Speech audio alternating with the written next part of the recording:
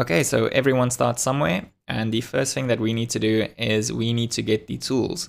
So in this instance, we already have the tools.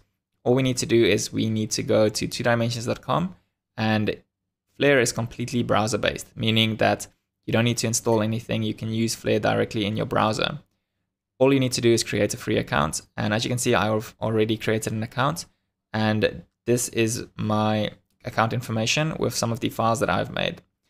And if we go to your files, you can see that we have this little pop-up, and we can right click, we can create new folders, and we can create new files from here. Nima and Flare are both tools by 2dimensions. However, Nima focuses on raster images while Flare focuses on vector images. Flare is also the newer tool from 2dimensions. So let's go out of this and go to Explore. And from Explore, you can see some of the files that people have made. And you can also like the files that you are interested in. And this is a good way to get some inspiration and also see what is possible. Because, for example, let's open this liquid download. Then you can preview the animation. And in addition to that, you can actually go open in Flare.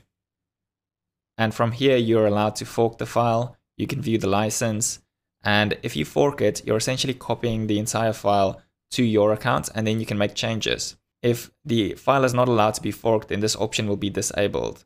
In addition to that, you can actually just go and from here hit export, and you can use this animation in your app or in your game or whatever runtime you are using. So let's go back and create our first new file.